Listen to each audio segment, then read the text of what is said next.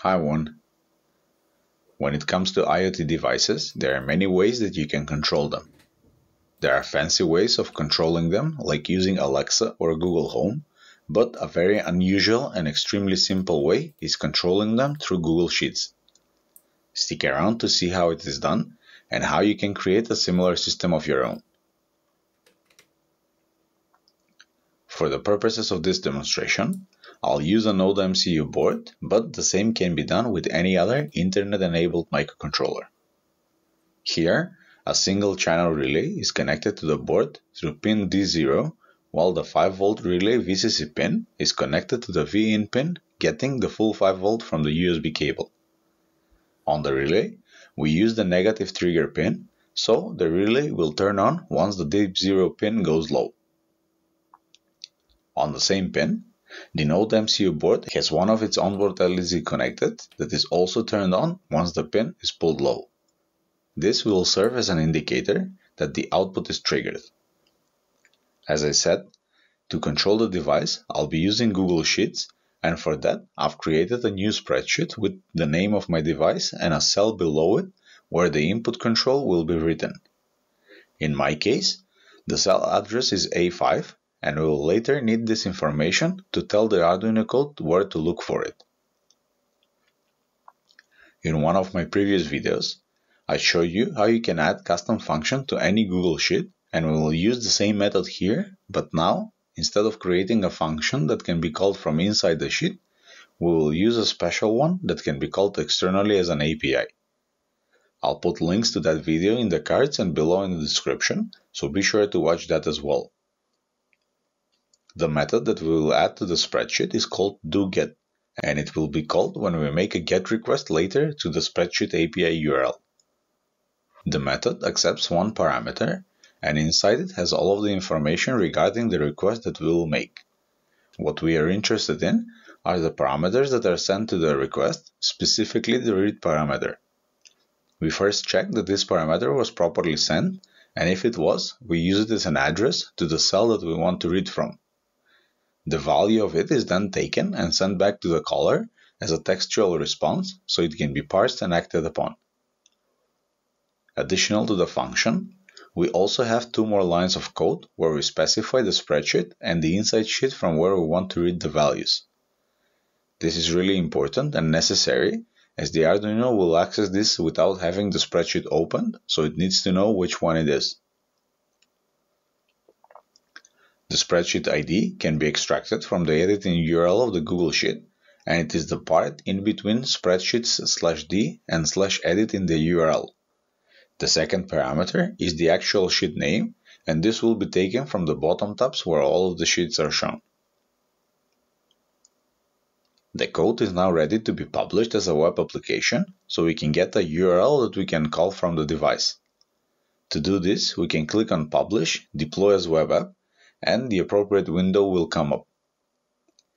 In this window at the top, we get the URL on which we can access our application, and the part that is in between macro/s on the left hand and /exec on the right is the script ID that we will need to paste inside the Arduino code on the device.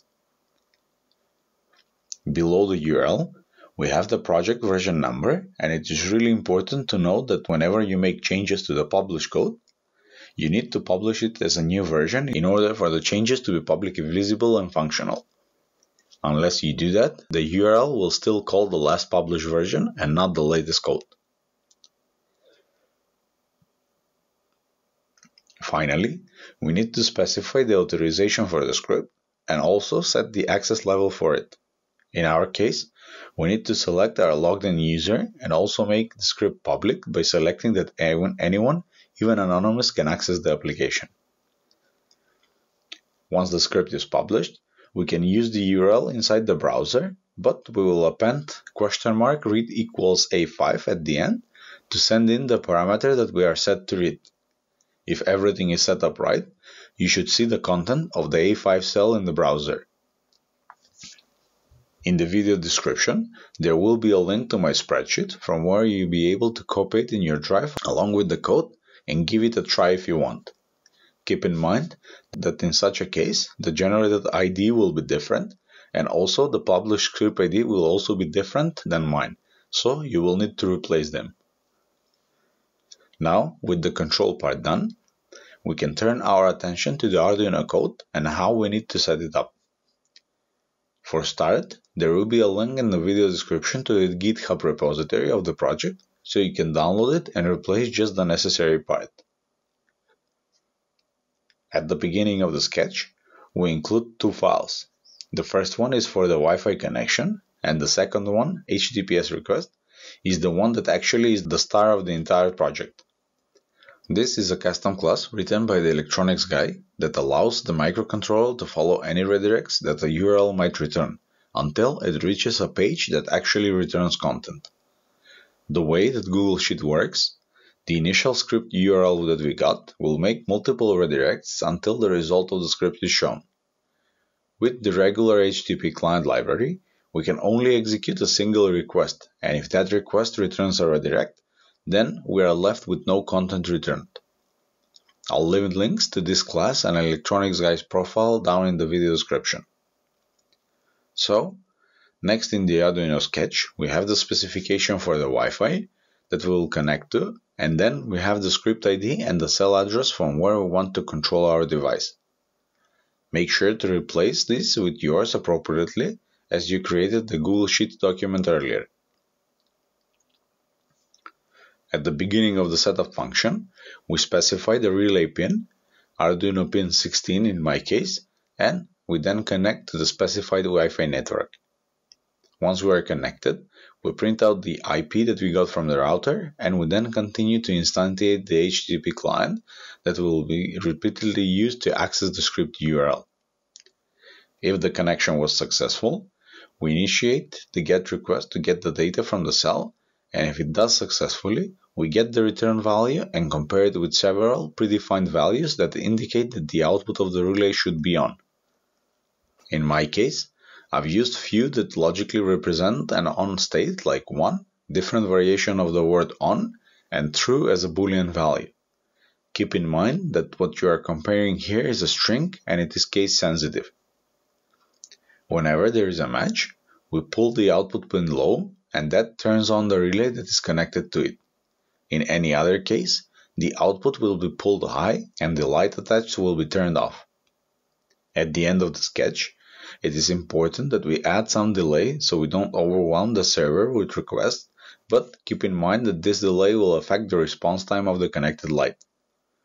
Keeping this in the realm of a few seconds is a nice balance. Now that we have the entire system set up, it is really easy to add additional devices that will be programmed to just use a different cell address and maybe even use the value in the cell to set the desired temperature, humidity levels, or anything else that can even be combined with logging of certain data to the same Excel where the trigger values can be formulas that calculate the input based on the log data. If you have any ideas for such a system where this can be used, let me know down in the comments, and if there is enough interest, I can work on creating a project like that in a future video. Be sure to like this one, hit the subscribe button and bell notification icon, and I will see you all in the next one. Cheers, and thanks for watching.